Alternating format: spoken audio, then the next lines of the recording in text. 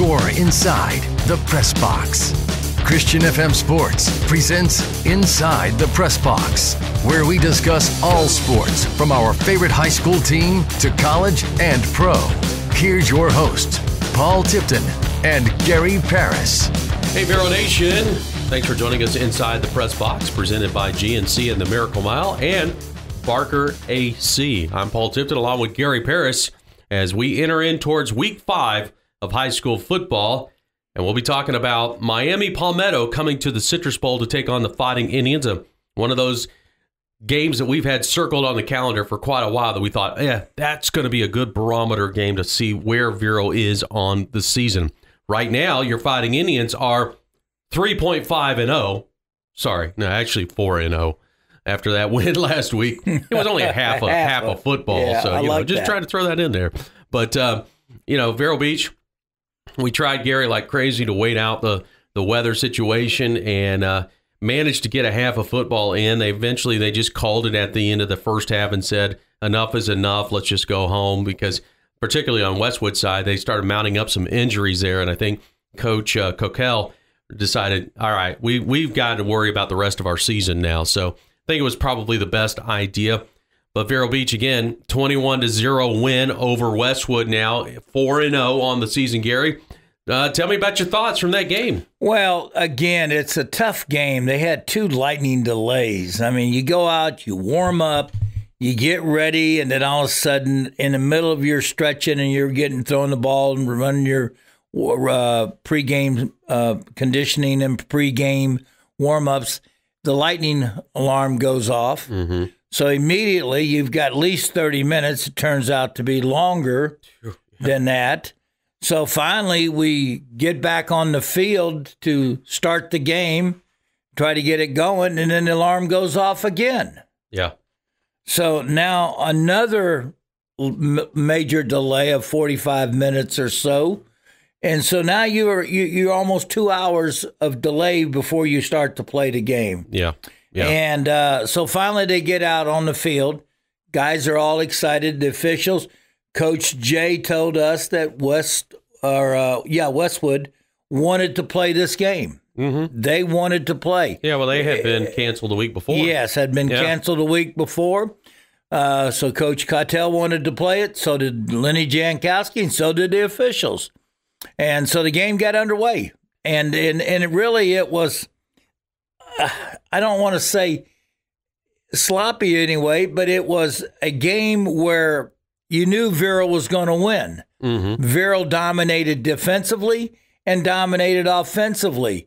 And they put 21 points and probably left 2 touchdowns out there on the field because of conditions and some of the some slips and some – that happens in a game. Well, we turned the ball over. There was a fumble on one possession, so you could argue that might have been a potential scoring drive. Right. And then we had another situation where we went for it on 4th down, didn't get it, so turnover on downs. Yep. And I like that. I didn't have anything wrong with the calls or anything like that. But Vero had the ball to start the second half, and I think Fort Pierce Westwood said, "Listen, at halftime, we were in a commercial break, and I said to you, if they shake hands, it's over. Yeah, it's over, because that means that the both parties decided it was not worth it.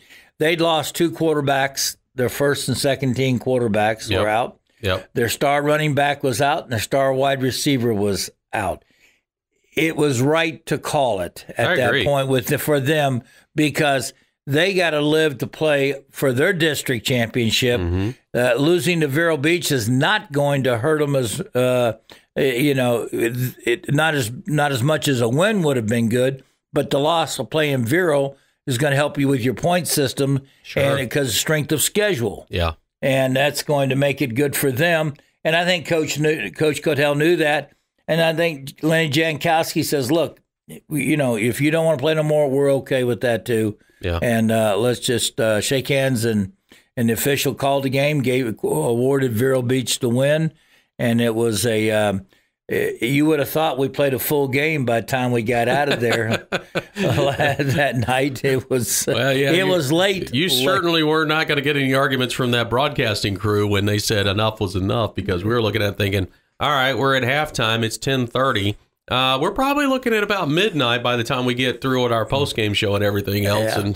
And I know for you, I mean, you were thinking about the next day with your assignment with UCF, having to travel down to FAU. So, yeah, I mean, look, I applaud them for trying to do everything they could to get the game in. I also applaud them for stopping it when they did, because I think all of that was the right call all the way around. And so Vero Beach, like you said, we improved to 4-0. And now we turn our attention to Miami Palmetto. And this is a team we've only played one time. It was a couple of years ago, third round of the playoffs. Miami Palmetto came in with a lot of talent. In the end, Vero Beach lost 10-7, but really had a great opportunity to win that ball game, but just could not get enough points to win the ball game. Now, this is going to be a completely different Miami Palmetto team. They're coming in here 1-3, but they've played some pretty tough competition, GP. Well, they've played Homestead, who's 4-0 right now, and they've played Miami Columbus, who's 4-0, one of the top-ranked teams in the state of Florida. Homestead is ranked pretty good now in the top 20 in the state of Florida. Yep. So you played some tough competition. Then they played that CAI. Yeah, Clearwater Academy International. They're 2-0, and we've played them a couple years ago. Yeah. So, I mean, they've played some tough. Killian was the only team that had a losing record they played. They were 1-3, and they beat them. Yeah. So you got to respect them. This was a game, Paul, that we thought we would win our first 4 games. Mm-hmm. We really did. I mean, realistically on paper and all, I really thought we would win our first 4 games. This was the game I thought would be used as a barometer to measure how well we compete with the Miami schools, how well we'll compete in the playoffs, and how well we will be able to compete possibly with Treasure Coast and our district as the season goes on. This was the game that I had circled and made it as a barometer game. Yeah. Now, I'm not saying that, well, it's not going to happen. I'm going to say that Miami Palmetto has played a very tough schedule. Yeah. It's a good game to measure your barometer. Don't underestimate this team. Don't underestimate their coaching staff. This is a team that's seasoned. This is a team that looks at this trip to Vero Beach can be the turning of their season. If they can win in Vero Beach, which they already have a couple years ago, they can make and turn their season around with a win here. So Vero has got to be ready to play against a worthy opponent. Yeah, I think they will. I think the coaching staff, I guarantee you, over the weekend emphasized the importance of this team that is coming into the Citrus Bowl. Yeah, they're 1-3, and yeah, they've played some tough opponents, Gary. Let me just kind of do some breakdowns for you here. So Miami Palmetto right now is averaging like 12.5 points a game offensively, but they're giving up about 21.5 points a game versus Vero Beach, scoring about almost 50 points a game, and has so far right now 1 point a game is what they're giving up. So home turf for Vero Beach. It's a road game for Palmetto. Is Vero Beach favored in this game? Absolutely, and they should be. They should be favored. They're at home, and excuse me, they're a very worthy opponent for Palmetto. Palmetto's played 2 really, really good teams, or 3 really, really good teams, rather, and so add a 4th one to it. Mm-hmm. It's going to be a great chance for us to prove to our fans and to ourselves that we can play against a big worthy opponent. And this really is a good timing game. I like it because we got to stay focused. Yeah, they're 1-3, but you can't look at the records. You got to look at the team, the character, and the coaching staff. And the kind of play, they'll get them ready. They know they're coming to Vero Beach, and they want to win a ball game.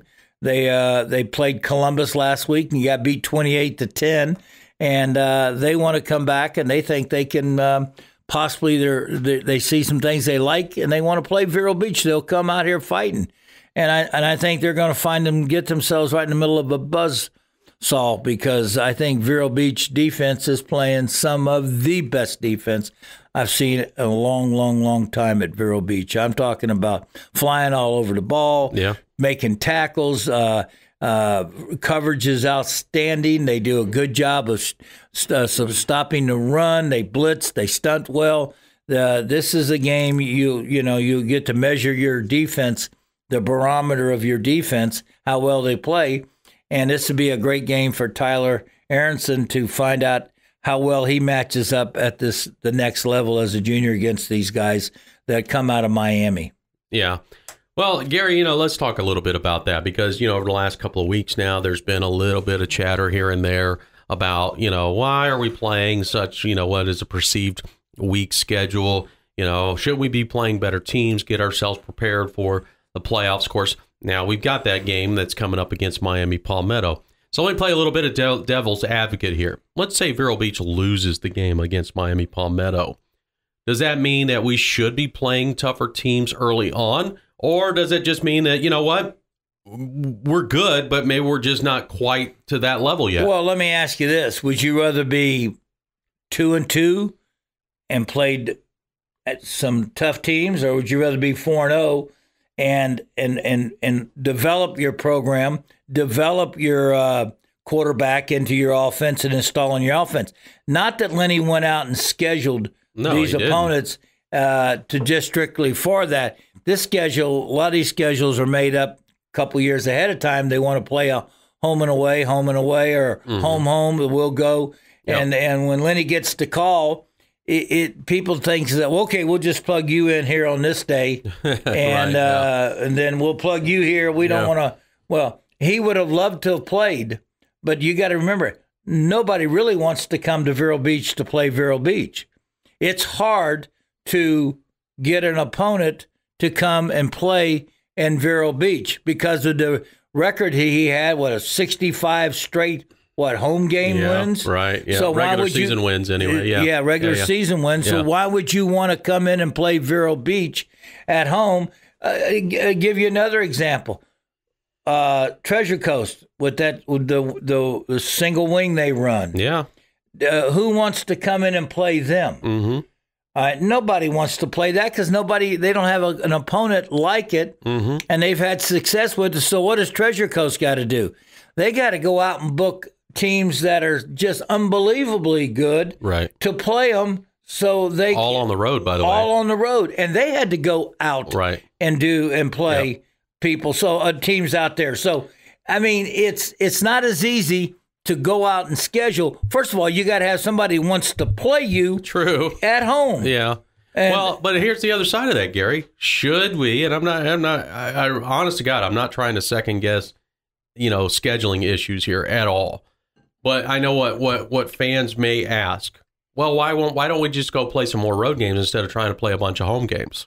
If that's the case, should we go out and play some road games to play tougher teams? Well, economically, when your football program draws 5,000 people or sells 5,000 season tickets or so like that, and for home games, why would you want to go out and schedule road games? Every now and then you have to go out. We were on the road. We played Venice. Like I said, we played up in Virginia against Oscar Smith, one of the top-ranked teams there. We're not afraid to go play anybody. And I don't say that. And I know you're not using the word as fear. Not a fear There's no factor. fear. It's just why is I guess probably the better question is why is there such a huge emphasis on playing a lot of home games? Well, it's financially. I mean, you can bring in lots of money for your athletic program. And people really like coming to Vero Beach. And that's key word there, athletic program, not just football. It's the entire athletics. The athletic program. You're right. And Lenny has, they all get to travel well, all the teams. They get fed well. I mean, it's all part of it, the package when you look through the year. It's not that we thought Westwood was undefeated when they played us. Right. So was Palm Beach Gardens. Palm Beach Gardens so the only was Port loss St. Lucie. But Palm Beach Gardens, the only loss they have is to Vero Beach. Correct. So yes and no. I mean, you could say, well, we need better teams. First of all, nobody wants to play Vero Beach. It's hard to get them to play Vero Beach, and we need the home games economically for our fans. We like having them at home. Yeah. No, I 100% agree with you, and I think oftentimes that is something that a lot of the how do I say this? The casual fan, if you will, doesn't want to admit or address is that there's economics involved in this. I don't, it's high school football and it's supposed to be about fun and all that, and it is, but there's, money is what makes this all work too. I mean, somebody's got to pay for that light bill. Somebody's got to pay for the ground maintenance. Somebody's got to pay for the security and all those kind of things. This is big stuff that happens that we just probably take for granted most times. Absolutely. And again, security for the program and for your opponent, and make sure they get their buses paid for by Lenny when they bring them in here. Those aren't cheap. Even if you're talking about school buses anymore, that's not cheap. No, and they travel with first class, and he feeds them pregame meal and a postgame meal for them. So. Yeah. I mean, it's all part of what they did to get a team to come. And a lot of opponents like playing in Vero Beach because of the crowd. They get a chance to see. Yeah. They want to see what it's like to see a home crowd. What did Tyler Aronson say to you when you asked him about playing in front of a crowd at Vero Beach? Yeah. It was awesome because he'd never played in front of a fan base bigger than probably about 300 or 400. That was it. Yeah. And he plays at a school that's got a good football program. Absolutely. But when you have that many schools in one town, it is going to be divided like that. But yeah, and when you think about it, Gary, I mean, okay, let's say Vero schedules half the season as road games, and they go play, say a Tampa Jesuit, or they go down and play, one of the Miami schools or whatever, and how much money is involved for them to just get buses and whatnot, and then they get there, they get whatever. Costs may be covered, may not be covered, because not every program can do this. Who wins in the end of that? I mean, honestly, who wins in the end of that? Because, like you said, I mean, ultimately, with what we can bring to the table financially, it helps not just us, but it helps the other school as well. Well, again, that goes back to Lenny would probably play some more road games if he could get a home and away. Right. A home and home. Where they get right. We got to go on the road for one. They got to play one at home. And like you said, that we've tried to work that. So like a couple of about 4 years ago, when we played Venice. Well, the following year they were supposed to come to Vero. Well, they backed out. Last year we had the season opener against Cocoa. They were going to play us again this year, but then they backed out because of a schedule conflict. Yeah, his reasoning, he said, was that, well, we booked two schools at the same time. Right. Or two dates, right. the only day. Right. And so, and he has tried multiple times to get St. Thomas Aquinas to play us, to do, like you said, a home and a home. They just won't do it. They refused. They won't come up here and play us up here. We're willing to go play them down there, but they won't come here. So to answer those casual fans that think we should book a tougher schedule at times to make us a better team, because what I hear is about, well, look, what it hurts you guys when you get to the playoffs. Mm-hmm.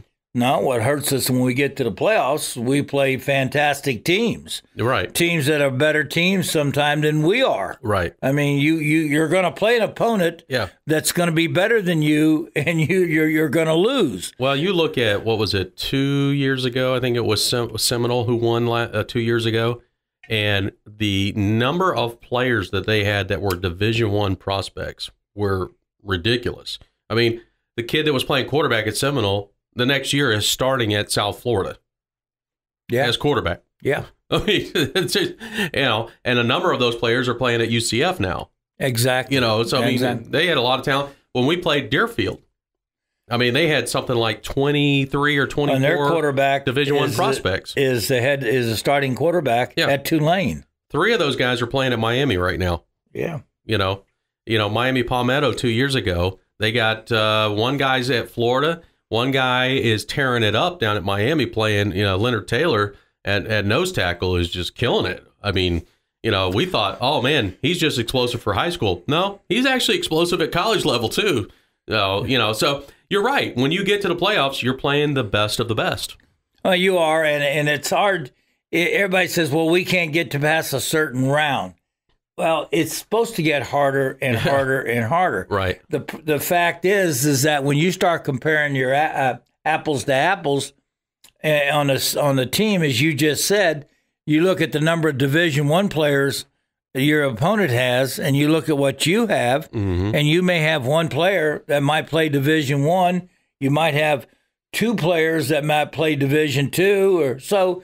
Then you look at a team that's got 7 or 8 players that are going Division I, and that's just what it happens. That's the way it happens. Yep. It's hard. We're very fortunate to have gotten Tyler Aronson to come and want to play for Vero Beach because of Coach Jay. He's here because of the program. Same thing with Vondravius Jacobs. I mean, there's another D1 commit that is here because he wanted to play for Coach Jay. All right, we got 2 guys on this team, or 3 guys on this team right now are D1 commits, okay? Yep. You got Jacobs, Aronson, Campbell. And Campbell. Yeah, playing he's on the Troy. defensive side, yeah. Yeah, he's going to Troy. So we got 3 right now out of a program of just 3. And we're going to play probably a team at Palmetto this week that's probably got a handful, about 5 guys probably that are or more that are going to be going to Division I schools. Yeah, that's just the way it is. And again, we're that's why they divided rural to schools to suburban. The word suburban and metro. Yeah, and we're in the suburban. Yeah, and because of our population of our county and all that, they just didn't feel like we can. The smaller schools are the smaller cities. It's harder for them to get to Division I where you live in the metropolitan. You go from Palm Beach south, you got 5, 6, 7 million people living in the state of Florida right down through there. And there's so many high schools, so many opportunities for players to decide where they want to go in the open enrollment. Yeah. So, we beat this one. All right, we can get off the box now.